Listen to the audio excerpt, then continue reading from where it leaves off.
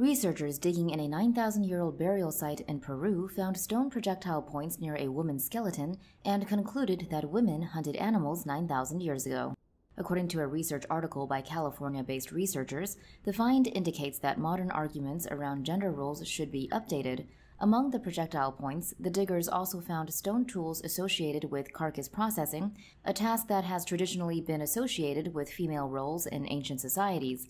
We believe that these findings are particularly timely in light of contemporary conversations surrounding gendered labor practices and inequality, said paper author and anthropologist Randy Haas of the University of California, Davis. With their initial study complete, the team are now looking to explore how the sexual division of labor and the consequences of such varied across the early hunter-gatherer populations of the Americas and how it changed with time.